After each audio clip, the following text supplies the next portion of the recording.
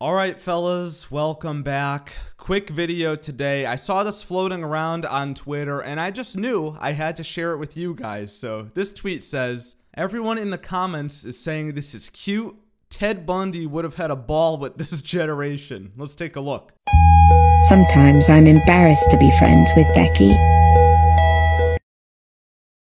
So we got a drunk chick, blackout, passed out in the bar, and some dude is stroking her hair, and the caption says, "When my best friend always falls asleep on random men at the bar." I like how it says always, like this happens all the time apparently. It's real grade A, good example of some fatherless behavior. Something I really wouldn't want to see a video of my daughter doing, amongst many other things too, of course. You know, I remember an instance shortly after my 21st birthday where I had too many to drink, I went outside in the dead of winter, freezing cold at like midnight, and just fell asleep against some dude's car in the middle of the hood. Oddly enough, no girls came over and started stroking my hair and making sure I was alright. Of course, when my friends finally found me, they just laughed at me, even though I could have been robbed, killed, run over, you know, God knows. Thanks, guys. Thanks for nothing. What really should typically happen if you end up falling asleep at the bar from having too many to drink is that your friends should be responsible and nice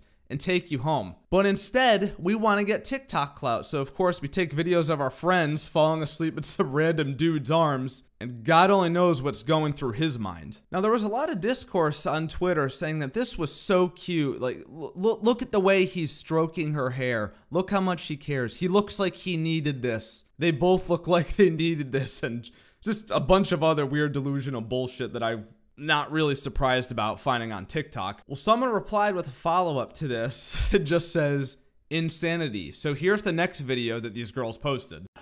Hey guys, okay, so I posted a TikTok that blew up, and long story short, my friend is in the video and she was hanging out with a guy and they still don't know each other, but we want her to know him now. Okay, so I'm the bitch in the video, sleeping on the It's man. her. I swear to God, I'm way more mentally sane now. But I want the guy in the video to see this. We're trying, so blow this one up because she did not get his number that night. I don't even know his name. We don't know his name. We don't know his number. But the video is so cute. He's like kissing my head and shit. I'm like, she used to hate the video, but like, let's be honest, it's a cute video. it's cute. So blow this up for my birthday. Shut the fuck up. Goddamn, nigga.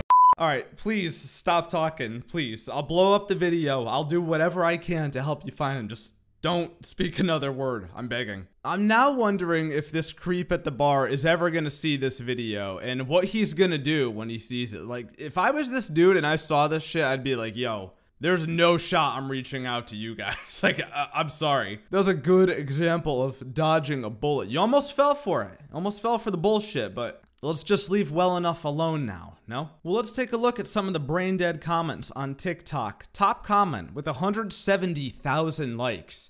If you don't marry that man, that's a gem right there. For some reason, I saw this exact comment be reposted by Lana Rhodes from her verified TikTok account. Apparently, she does this all the time where she goes on TikToks that blow up and just, like, repost the top comment. Fucking weird, bro. Like, don't you have a child now? Why don't you get off TikTok and go be a mom? Clout chasing is truly a disease. As a woman, yeah, stranger danger. As a human, they both look like they needed that. But look at the way he's not even bothered. Oh my god, look at this. This is like hysteria here. Look at the way she types this. All caps, these stupid ass emojis. Yeah, obviously he's not even bothered, you know? This dude is a creep. You think creeps are gonna be bothered by hot chicks falling asleep on them at the bar? I think something we might need to do to really put this into context is imagine if it wasn't this good looking dude, right? What if it was some fat ass loser basement dweller who goes on Reddit all the time, acne, greasy ass ponytail, wireframe school shooter glasses? What if that's the dude she fell asleep on and he was stroking your hair and smelling it? Would you like that? Would you think that was cute? Nah, predatory behavior, my mind can't be changed. Bro, my BF don't even be holding me like that. That's actually kind of funny. It looks like they've been in a relationship for 8 years, have 2 kids together, and a golden retriever named Maggie. Alright, this is just pure delusion. I don't even know what to say. Like, the bar is not only on the floor, but actually, literally, in hell. This chick in the comments is really over here fantasizing about two strangers who are sloppy drunk at the bar, basically passed out, having some, like, middle-class fancy life together. Weirdo behavior, for real. Now, here's some incel on his burner, but I think he's kind of got a point. Folding easily means your bar is low, and you think the bare minimum is special. And that'll get you hurt. I mean, he's got a point.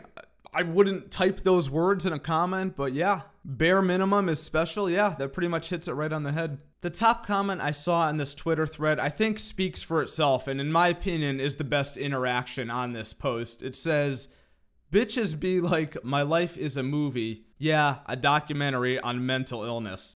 Well, fellas, that's about enough goddamn internet for today. That was a lot to take in, a lot to unpack, and a lot to process, frankly. You know, look, if she wants to find this dude and go be creepy with him again and, like, try to get TikTok clout again because they're now getting followers, by all means, knock yourself out. But if I'm this dude, I'm not touching this shit with a 10-foot pole.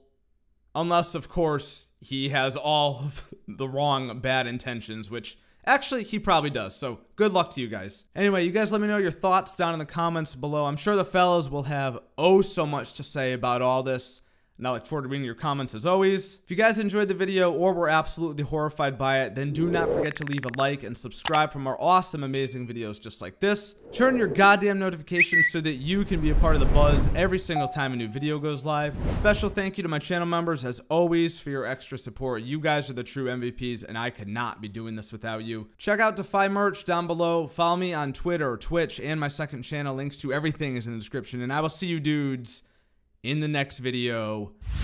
Love you, bye. Stay safe, fellas, and avoid drunk bitches in the bar. For real.